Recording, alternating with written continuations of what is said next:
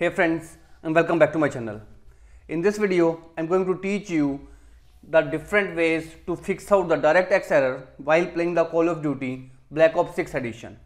First of all, let me make you one thing very clear, that it is already a known bug that is well known by the developer of this game, and in this video, I am going to provide you the major fixes that help many users get back into the game. All these fixes are the probable fixes. I cannot assure you or I cannot guarantee you that these fixes will help you out, but I have created this video after testing with different users, and after performing these steps, chances of get back into the game is around 60 to 70%.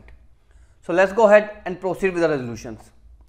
First of all, in the basic step, right click on start menu, choose the option run, type here MSInfo32 and then hit the enter key. Now here you will find the option of secure boot state. If it is off, make sure you turn it on by entering into the BIOS menu.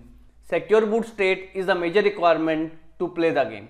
So make sure you turn it on after entering into the BIOS menu of your system. Next one is, again I am providing you the fix into the BIOS menu. In your BIOS menu, you will find the option of XMP profile. Make sure you completely disable the XMP profile by going either to the memory settings or this XMP profile settings you will get in the overclocking settings of your BIOS. So make sure you disable it. And second thing I recommend to disable is RAM speed. If your RAM has a speed which is more than 4000 or 5000 megahertz, I recommend to lower down or reduce your RAM speed to less than 3000 megahertz. After doing these steps, relaunch your game to fix out the DirectX issue. If this also failed, let's proceed with the next step. In next step, I have a series of recommended drivers for NVIDIA, AMD and Intel. So make sure you must downgrade your latest drivers, because the latest drivers are not compatible with the games and in turn gives you the DirectX error.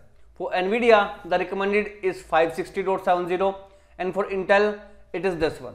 And for AMD, the latest version of the AMD releases, the latest version of the software to play Black Ops 6 is released, which is 24.10.1. Scroll down and here are the AMD drivers. Click on them, save them in your PC and install these AMD drivers and then relaunch the game to fix out the DirectX error while playing the Black Ops 6. Now if this method also failed to work out, in next step, head over to settings menu, choose system, click on the option display over here. Now scroll down and click on the graphics settings. Now in the graphics settings, if your system support hardware acceleration or GPU scheduling, make sure you turn it off. You will find the option of right like this, hardware accelerated GPU scheduling. Make sure you turn it off. Once you have done so, relaunch your game to fix out the DirectX issues while playing the Black Ops 6. Now if none of these methods help you fix out the issue, I have different steps.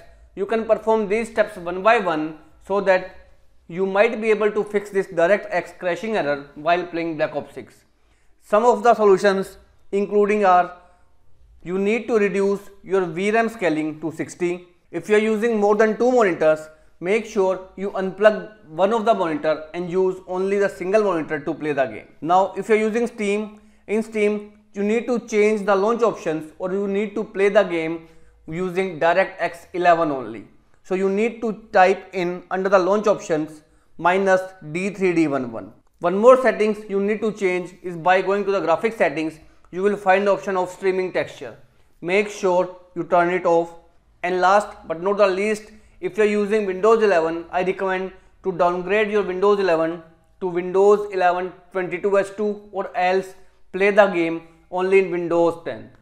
These are the possible fixes that help you at least reduce the DirectX crashing issues while playing the game Black Ops 6. So if these methods help you work out, I request you to please click on subscribe button and turn on the bell notification icon to continue receiving updates from my channel. Thank you so much friends. Thank you for watching.